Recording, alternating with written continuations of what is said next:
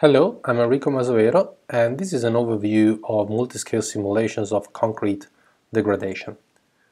This is a good time to talk about such simulations because we are facing an aging infrastructure which is reaching the limit of the service lifetime, and we are facing the issue of either deciding to extend the service time of these structures, keep using them, or reusing, recycling concrete where possible, or safely disposing of concrete which may also be contaminated meanwhile. Another challenge we are facing is that when building with new concrete, we want to use new unconventional concretes which are intrinsically more sustainable. But in both cases, we are facing the fact that we want to predict long-term performance of structures for conditions or compositions that we are not familiar with, so we don't have long-term experimental data, and we want to extrapolate just the result of short-term experimental data, which is what we can get. So most multiscale modeling and simulation is a method, is a way to try and build more confidence and reduce the uncertainty linked to these timely extrapolations. In this talk in particular, I'm going to focus on chemomechanical processes degrading the mineral phases in concrete. So I am excluding purely mechanical processes such as fatigue, for example, or processes involving the rebar like corrosion. But out of the many processes that do affect the minerals, let me just briefly introduce sulphate attack as an example. In sulphate attack, you have sulphate ions penetrating from the exterior into the pore structure of the concrete, diffusing into it, reacting with calcium and aluminium in the concrete, and this is producing, on one hand, soft phases like gypsum, which is directly weakening the structure of the material, but also expansive phases, namely ettringite, which is creating local pressure that may damage the material. So this kind of process, diffusion, reaction, expansion or damage, are common to all these various degradation modes. And what I want to do in this talk is not to specifically focus on one degradation mode in particular, but rather look at the common aspects of all the modeling of all these processes. So if we want to look at commonalities, there are three processes that are common to all degradation modes. One is the transport of mass, like the diffusion of ions we said before, but also it could be the viscous flow of the solid. Then there are the chemical reactions that may either directly change the local composition or structure, like gypsum before, or that may generate pressure that then can induce a local expansion. And for example, the ettringite that we put in the example of the sulphate. And then there is the mechanical response, process number 3, the mechanical response of the material to these local changes, which may lead to damage, cracks, which then in turn may change diffusivities, and so these three processes are all coupled together. So the aim of this talk, the first part of this talk at least, is to look at these three processes across the length scales, how they are modeled across the length scales from molecular to macroscale. And I've selected 5 representative length scales. The macroscale continuum is where concrete, we are mostly familiar with it. This is where we model concrete as a continuous porous medium. Then if we zoom in at the centimeter level, then we can start to resolving individually aggregates, interfacial zones, the cement matrix is still seen as a continuum, porous continuum, and then we can also resolve explicit cracks. If we then want to resolve the individual phases composing the cement paste as well as the capillary pores in it, we go into the microscale, and hundreds of micrometers. And then if we want to focus further and observe how each of these phases has its own morphology, think in particular, for example, of the CSH gel, which is also its inner gel porosity, which cannot be resolved at the microscale, then we push further down into the nano to micro mesoscale. And finally, if we want really to resolve and to see how each phase individually is behaving, or each interface between different phases is behaving, then we can look atom by atom in molecular simulations at the molecular scale. So, summing up this talk, the first part, which I'm entering now, will be to look at how the three processes, mass transport, chemical reactions, and mechanical response, are modeled at each specific length scale that I've listed in the previous slide. And then in the second part of the talk, I'm going to show some examples of applications of works that are in the literature where these simulations at different scales have been combined in true multiscale efforts. And then I'll draw some conclusions. So let's start at the molecular scale. Here each atom is simulated individually as it moves around in the simulation box, and this movement is dictated by Newton's law of motion. where forces, interaction forces, cause accelerations, which cause velocities, which cause displacement. There's also a term adding or contributing to the velocity, which is linked to the temperature, as statistical mechanics teaches us. These are governing equations. They apply to any atom irrespective of their nature. Then what changes from an atom type to another is how they interact. So these interaction forces are typically obtained from interaction potentials, and these interaction potentials are specific to each kind of atom. So this is the constitutive aspect, if you want, of these simulations. Now, if you track the motion of the atoms, you reconstruct all the three main processes we are interested in. Mass transport is simply the motion of atoms from one part of the box to another one. Chemical reactions is the rearrangement of atoms forming a molecule into a new type of topology forming a different molecule, displacement still. And the mechanical interactions are tracked throughout the simulation by knowing the interaction forces at each time. So the three processes at this scale are intrinsically combined in these governing and constitutive equations. However, these kind of simulations are rarely used for concrete degradation simply because the entire process of degradation takes length and time scales that are far too large to be covered with molecular simulations. So what these kind of simulations are used for is to look into the details of certain aspects that can provide some insight on mechanism or on parameters that we can use to better understand the overall process, like ion exchange at the interface between pore solution and ASR gel in this example here, or how in detail the carbonation mechanism occurs between CO2 and calcium hydroxide in cement. Moving to the other side of the spectrum instead, where we can capture the entirety of degradation mode, here is the realm of continuum mechanics, and that's where the governing equations for mass transport are those of mass conservation. So this kind of equations here telling you how solid mass moves as well as pore solution and ions in it move. Also, in these equations there are terms, sink or source terms, that account for change of quantity of different phases in the space. In other words, the temporal change of a phase is linked to local chemical reactions. So these are equations of reactive transport, which account for two of the processes we are interested in. The third one, mechanical response, has to do with linear momentum conservation, which links stress state with pore pressures and with external forces.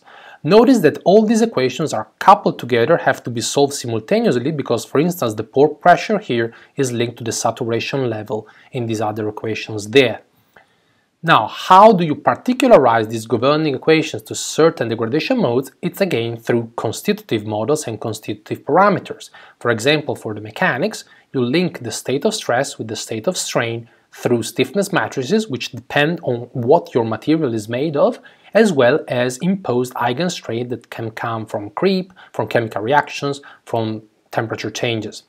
In terms of chemical reactions, the rate, so the evolution of that m dot element in the reactive transport equation is linked to rate equations that often feature some indicators of concentration of reactants and K, which is an effective rate constant, which accounts for all the morphology underlying your continuum representation, so the microstructure, as well as all the chemical reactions that can take place simultaneously to determine a macroscopic effect, such as the formation of ettringite, for example.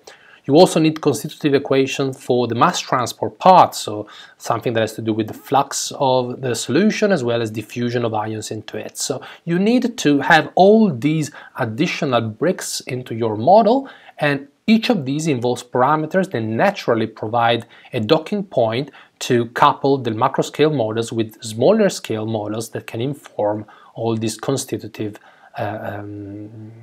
inputs. In terms of applications, there's a long history for this kind of models dating back 50 years ago, and with these models you can simulate the fully coupled process, like here for sulphate attack. This is a simulation of diffusion coupled with chemical reactions with this rate we saw before, coupled with expansion imposed by ettringite and damage in black here. Also, this kind of method, the same constitutive equations and the same type of governing equations are applied at the smaller micro to macro mesoscale, where aggregates and cracks are resolved explicitly. The difference there is that instead of just using finite elements on a uniform domain, typically you apply these equations to richer descriptions that may involve discrete particles or a lattice element or lattice elements overlaid, so that you effectively simulate diffusion through these channels that can change their local diffusivity based on the cracks. So you have a richer, more heterogeneous description of your system, but still the governing and constitutive equations are the same as you see in macroscale models. The natural place to inform the constitutive models at the macroscale is at the smaller intermediate scales between molecular and macro. And starting from the microscale, so 1 micrometer to 1 millimeter, here is where you want to simulate the temporal evolution of the different phases in the cement microstructure. So here CSH in yellow, CH in red, pore fluid in blue, and unreacted phases in gray. So you want to see how these evolve during cement hydration as well as when in contact with other chemicals such as sulfates. So this software, like the NIST code suite or Hymostruct and Mike, these are well established, many people use them, and I don't have time to give you the details of those, but there are two aspects that I would like to highlight and discuss. First of all, consider the NIST codes. In order to simulate reactive diffusion, they use cellular automata. In a cellular automaton, you start from your simulation box, you divide it into cubic cells, and in each cell there can be a different amount of different species, CH, CSH, solutions with ions, etc. These species can move from one cell to another one according to a random walk with a certain probability. And this is the diffusion. Whereas for the reaction, within each cell there can be chemical reactions changing the balance between phases, again according to other given probabilities. These probabilities are not assigned through a fundamental rule that encapsulates certain physics, so it's not a bottom-up expression for them. Rather, you are tuning them in order to match correctly what you expect as an average process at a larger scale. So the result is that you get a model that is consistent with macroscopic models, but at the same time it gives you more fluctuation, more heterogeneity, is richer at the microstructural level and consistent. But it's not a rigorous upscaling, so when you want to apply this to new compositions and to phenomena that you haven't tested experimentally first, there is always a bit of uncertainty lying on this heuristic nature of these models. The second aspect I want to highlight has to do with mechanics, because in these models, mechanics and microstructural evolution are not fully coupled, but the finite element, usually a finite element mesh for the mechanical response, is plugged on top of the result of reactive diffusion chemical transformations. To understand what I mean with these, consider these, out of the three examples I selected, consider this one for sulfate attack. Here they use Thames, one of those cellular automata codes from NIST, to hydrate and create a model microstructure of a cement paste, then expose it to a certain amount of sulfate ions. As a result of these, some sites turn into ettringite, so some of these cells, and then you take this microstructure with the ettringite, you plug on it a finite element mesh, and wherever there is an ettringite element, you apply a 20% expansive eigenstrain to simulate the ettringite expansion, and you simulate with FEM the mechanical response to that. Then you go back to your microstructure before any mechanical response, you add more sulfate to see more sulfate attack, you create a new model microstructure with ettringite, plug in FEM, see the new mechanical response. But you can see two limitations with this. First, you don't have a feedback loop where the mechanical transformation change your chemical reactions. Although there is at least one work I can think of where they did have this feedback loop to some extent. But the more important, the more fundamental issue in my view is that mechanics and chemistry are not coupled, in the sense that the rate of chemical reaction producing ettringite is not affected by the stress state that is predicted by the FEM simulation. So the coupling is not full between chemistry and mechanics here. If you want to find simulations instead where you can achieve a full coupling, you can look at the lower scale, nano to micro mesoscale. This is where each process, so our diffusion, mass transport, chemical reactions, and mechanical response, they can be coarse-grained rigorously from results at the molecular scale. So there is a strong connection with the molecular scale here, bottom up. So starting with diffusion, one way of coarse-graining diffusion rigorously is via the lattice-Boltzmann method. So the idea of lattice-Boltzmann is that the molecules, groups of molecules in a molecular simulation, will move during diffusion according to two processes. One is conservation of momentum, which gives a streaming effect that moves atoms according to a current momentum.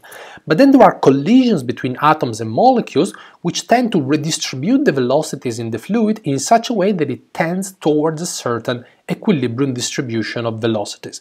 This equilibrium distribution is known for certain systems through statistical mechanics, and this is given by the Boltzmann equation, Boltzmann distribution.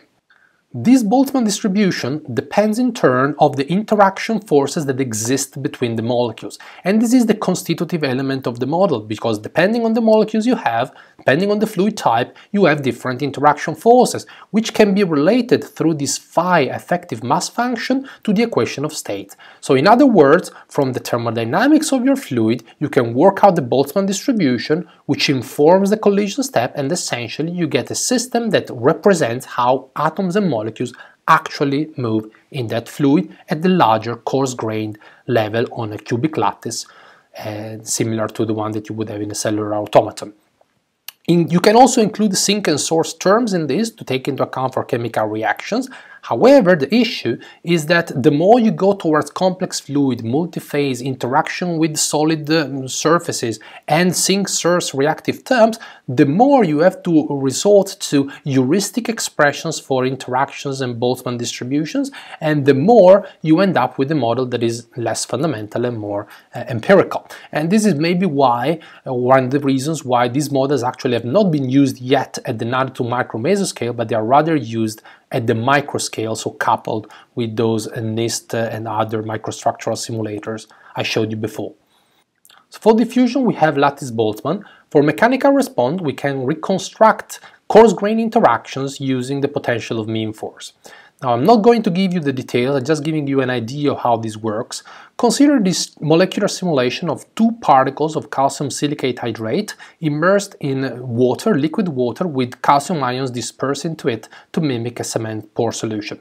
Now if you run a molecular simulation of these, you can compute at each time step the total energy of this system of two interacting particles.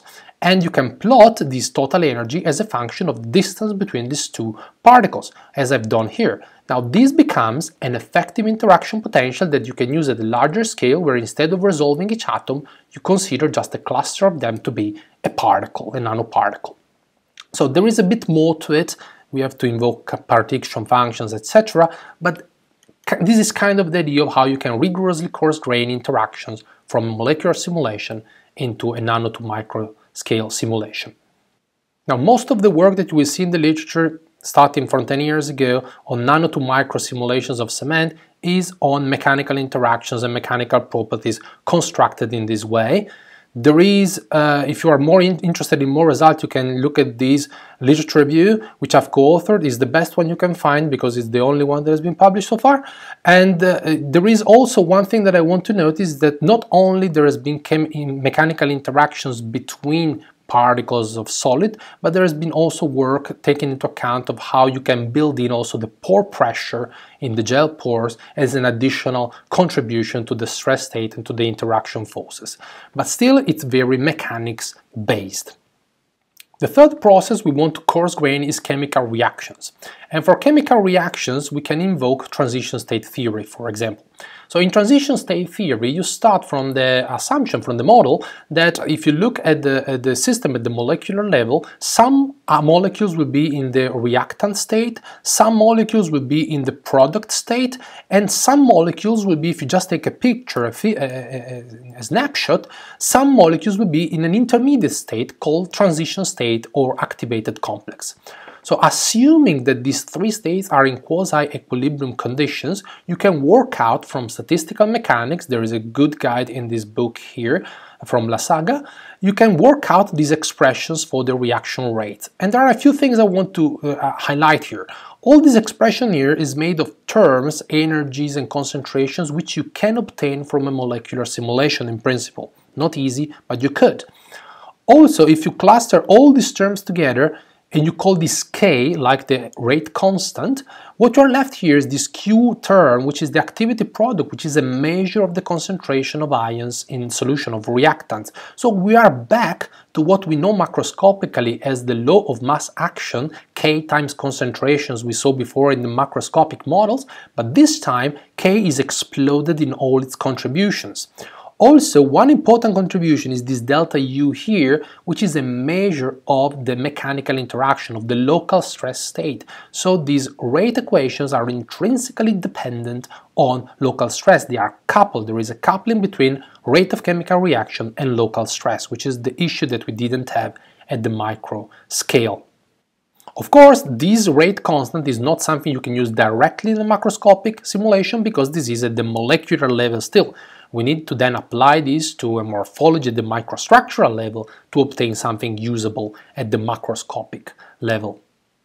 Applications of transition state theory in nanoparticle-based simulations is something that I've been working on in the past 5 years or so, because until then, the only way in which this transition state theory was used in simulations that included the morphology of crystals was in the field of earth sciences, where these reaction rates were sampled using kinetic Monte Carlo. So my contribution from the few past years has been to also include in a particle-based simulation with PMF interacting particles, potential mean force, also include the possibility for particles to dissolve or to precipitate according to TST rates using kinetic Monte Carlo. So with these kind of simulations, I've been able to address processes where mechanical stress, mechanical interactions, and chemical reactions are strongly coupled. For example, here, the precipitation of calcium silicate hydrate nanoparticles heterogeneously on top of each other, driven by mechanical interactions. Or here you can see the dissolution in an alite crystal occurring at the tip of a screw dislocation and driven by the fact that there is a stress concentration in there predicted by the interactions between the particles.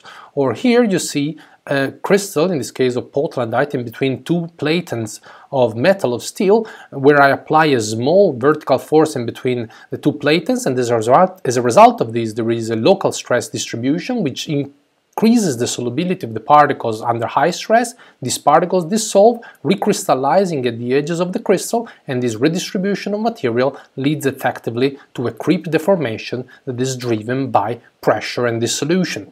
And finally, a recent application of this method, we have now a paper under review where we are considering multi-phase system where CSH and calcium hydroxide can react with dissolved CO2 and produce calcium carbonate in yellow here. So summing up what we have seen here scale by scale, we started with the molecular scale and we saw that the three processes of mass transport, chemical reactions and mechanical response are all driven by displacement of atoms through simple constitutive and governing equations.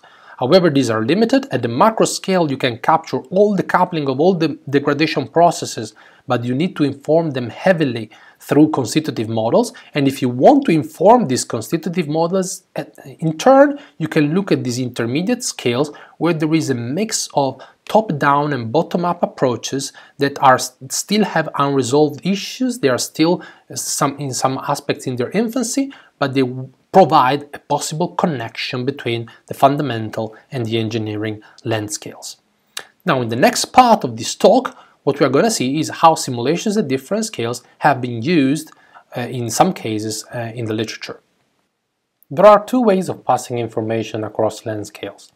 One is to start from a small scale model, run a simulation there, obtain some results that become a constitutive load that is plugged into the macro simulation, and then the macro simulation is run separately. The other way is to have a full dynamic coupling where the macro simulation passes state variables such as local deformation to the small scale simulation. This becomes a boundary value problem that provides some rate of change, so some tangents that become the constitutive equation incremental for the macro model, and the loop is repeated with both models evolving together. Well, the second approach has not been implemented in concrete degradation models, and the main issue is that there are many state variables to pass. It's not just strain, there is also volume fraction of each phase, interfacial area between all possible interfaces, so it becomes extremely complicated and time-consuming to run these two simulations at the same time in all points of the domain. Starting with the results, we have seen that there are rigorous coarse-graining methods to transfer information from molecular scale to the just larger mesoscale. We have discussed about potential of mean forces, and most of the work in the field has been done on potential of mean forces. Another set of quantities that could be coarse grains are thermodynamic and kinetic constants for chemical reactions, but there's little work on that because it's a very difficult topic actually to address.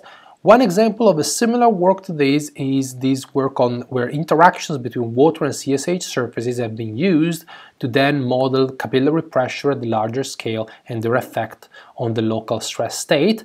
For diffusivity instead, diffusion properties, we'll talk about it in the next slides. In this slide we see some examples of simulations, multi-scale simulations of diffusion and leaching. So for calcium leaching here, in this work there is a macroscale simulation of water diffusion.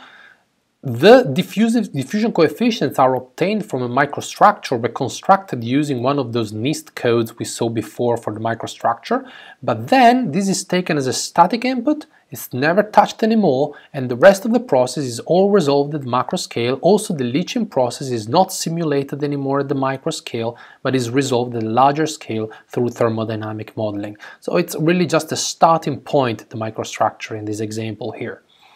Coming towards more modern applications, here we see an example of diffusion where both the microstructure and the mesostructure have been modeled using the NIST code SEMID3D. Also in this case, they were used to create initial structures, compute the local diffusivity in this structure, but then the larger structure was mapped onto an FEM mesh so that you could apply tension, generate cracks, and then compute diffusivity on this cracked medium. So you get an heterogeneous distribution of the diffusion front. However, in these simulations here, once again, the microstructural simulations are just to provide starting point. The rest is all resolved at a larger scale through continuum-based method essentially. And also in this case, there are no chemical reactions taken into account. Other simulations of diffusion multiscale have targeted instead the scales that are below the microscale. So in this work here, the authors start from a representation of the CSH gel. They use this one to simulate diffusion via random walk, and the diffusion constant is used in a microstructural simulation at the larger scale with the NIST code to get the diffusion coefficient for chloride. But there are no binding mechanisms and there's no mechanics in this work here. In this other work here, more interesting, it starts from the molecular scale, uses it to parameterize diffusivities to give at the interfacial point between solid and solution at the mesoscale here, and then these are imported as diffusivities as inputs for individual voxel cells at the microscale. In this case they used lattice-Boltzmann, but also in this example there are no chemical reactions and there is no mechanical response of the system. So all these works that we have seen on diffusion and leaching are certainly limited on the mechanical aspect and the coupling between chemistry and mechanics. There are, however, some works that did look into mechanics during degradation. For example, here for alkali-silica reaction, this is an interesting example because the loop is closed, so the mesoscale simulation provides input to the macroscale which provides state variables back, so there is actually an example of full coupling which is obtained via a condensation method called Fe squared, finite element squared. But what is important here to notice is that there is no chemistry really, so it's only just a mechanical simulation because at the smaller scale ASR expansion is imposed as an eigenstrain. The effect of this eigenstrain is brought to the larger scale which feeds back the state of deformation, but there is no real chemical reaction or diffusion process taking place here. In this work here, where I've been a co-author together with colleagues at Northwestern University and Politecnico di Milano, what we have used is SEMID3D as a way to obtain full constitutive equations for degree of hydration over time, phase composition, water content, chemical shrinkage. So we obtained a number of parameters from a single static simulation. So it's a bit more than just providing an initial configuration. We provide temporal functions, but these were fixed and they informed processes such as self-desiccation at the larger scale. What we didn't do here is closing the loop and having this feedback, which I have already mentioned a few times, is very challenging. And finally, this example here is interesting because it does couple diffusion mechanics and microstructural evolution, so chemical reactions, but it does it on this 1D model where there is essentially a series of microstructures with the diffusion of sulphate ions through them and other ions too. And what the model is doing is it diffuses. Each element here, each square is actually, its cube is a 1 microstructure, and based on the current concentration of ions in solution that is resolved through a macroscale conservation equation, you work out what is the local amount of sulfate. It is made to react with the microstructures. The microstructure is evolved and it produces a feedback back to the large structure in terms of diffusivity. So diffusion and microstructural evolution are coupled. Mechanics is not really coupled in the sense that whenever at some certain instance during the diffusion process, this array of microstructures is extracted and FEM is overlaid on top of that to obtain elastic and strength properties. But this is an interesting example of having at least all the 3 processes coupled via a combination of different scales.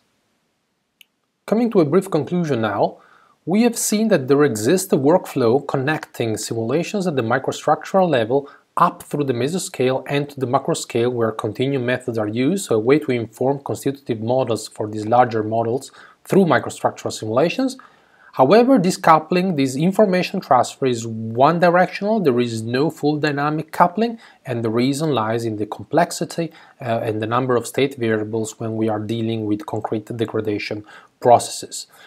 When we want to deal with new concretes or new exposure conditions, it becomes particularly important that our microscale simulations and microstructure evolution is informed from more fundamental length scales that can be more predictive for the processes that are taking place. This is desirable, and there is some work showing that this connection is possible. Also, in this case, is one-directional. But one limitation that we have highlighted at the microscale is that the coupling between chemical reactions or reactive diffusion and mechanical evolution is quite weak. One way to improve it, there are possible ways to do that, but one that I am currently pursuing is to try and improve the coarse graining of those kind of coupled chemomechanical models I've showed you for the nano to micro mesoscale. And I showed you this video already of pressure-induced creep. Well, in my team there is current work trying to further coarse-grain these to directly address with these methods also the microscale.